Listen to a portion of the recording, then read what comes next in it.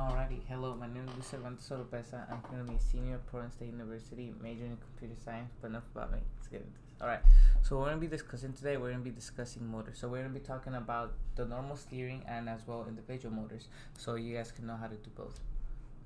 What is this? Okay, so first, let's set up a variable. So a lot of this concept you guys should be knowing already from previous like programming, just like the normal EV3, drag and drop, kind of all these concepts. So we're going to make a variable.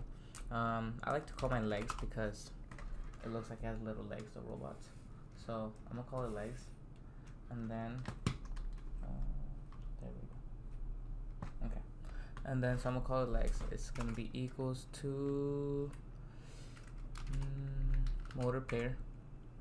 And then it's gonna be so since my robot's connected, it tells me exactly which ones I'm using. So I'm using C and D. And then so now that we actually have it paired, we're like, okay, how do we make it move? So for example, let's suppose you just want them to move forever, so it'd be legs dot. So remember right here we're calling the function, so it would be start. So we're calling the function start. So now if we run it, this thing should go forever and ever and ever, because you just tell the motor to start. So you guys can see. So now let's suppose you guys are like, okay, it goes a little bit too fast. I just want it to go forever, but not exactly at that speed.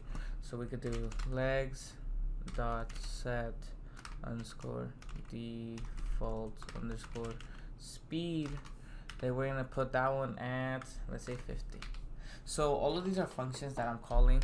So exactly what it's called, that's what it is.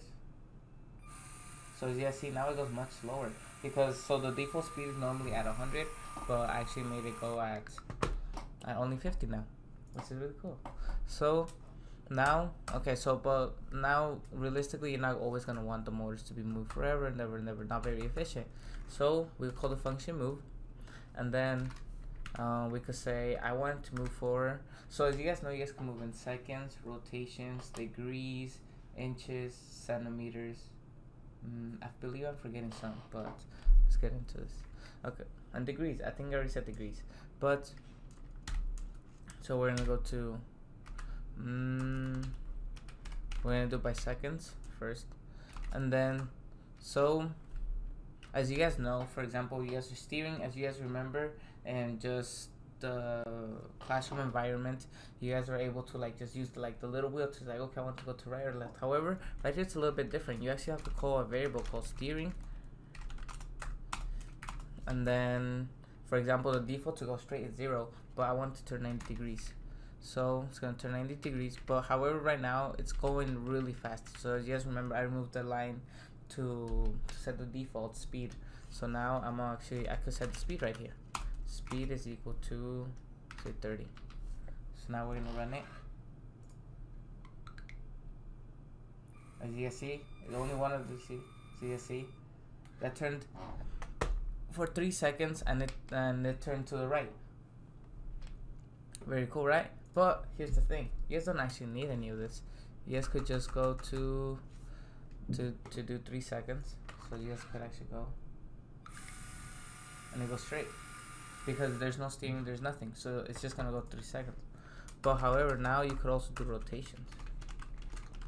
Okay, so 1, 2, 3. You see, very cool. And then as well, you guys could do inches. So inches will be IN for inches. So this is gonna go really quick, because it's only moving 3 inches. And then now you could also do centimeters. So let's do centimeters. Even smaller, because centimeters is much smaller than inches. Not much smaller, but smaller. So it's seconds, rotations. Oh, so you guys could move by degrees. So let's say 90 degrees. So what this is gonna do is that this is gonna move the motor 90 degrees. So it's gonna be very useful. So I think it's degrees. So as you guys see, it didn't compile. So you see, it went. So it just went exactly 90 degrees. As you guys can see, if this was set, this would have just started at 0, which we could do. if I remember the code for it, but we'll get into that when we get into the visual motors. So that's just another thing. For example, you guys could also just do, for example, speed is equal to 10. Oh, as well, to go backwards, speed is equal to 100. So that will make the robot actually go backwards. So you guys need to pay like really good attention to all of this, because you don't actually need to always include. The one thing you do need to include is degrees, and obviously like what time is 30 seconds, 90 degrees, whichever the case is, because or else it doesn't really know what it's doing. But you could always set the speed, and then if you want to, you could do steering, but you don't have to. But so basically, you don't even really need to include everything. You could just include whatever you want to do. You want to make it really specific. This is pretty much how you do it. Okay, and then so as well as you guys, I already told you guys, it's legs dot start. So this will make it go forever. But however, at some point you want to stop it. You're gonna find it shocking, but it's stop. So that's just pretty much normal steering, just normal, very basic stuff. So as you guys know, but however, you could actually get much more complicated with this. So now let's suppose you're like, okay, so as I showed you guys, the default set default by speed. So all of these are functions that you guys could look like at in the documentation. It's just gonna be much easier to look at right there instead of me going over everything. It's just very simple, straightforward. But now let's suppose I only want to do one. So I'm gonna call leg because not legs anymore. So now we're gonna go to leg is equal to motor, and then it's gonna be C, and then leg dot. So I could do run underscore 4 degrees. So what this will do, so as you guys know, over there we were checking, okay, so let's do just an example. Obviously I'm not going to include this in the code. Move 90 degrees. Okay, so these two are essentially the equivalent, except this would be moving 2 motors, while this would only be moving 1 motor. Okay, so these two are exactly, they will do exactly the same thing. So let's do it. Obviously it's gonna go really fast because it's, there we go, I only moved 1. And then as well, you could also use like other functions like run 4 seconds. So let's do 30.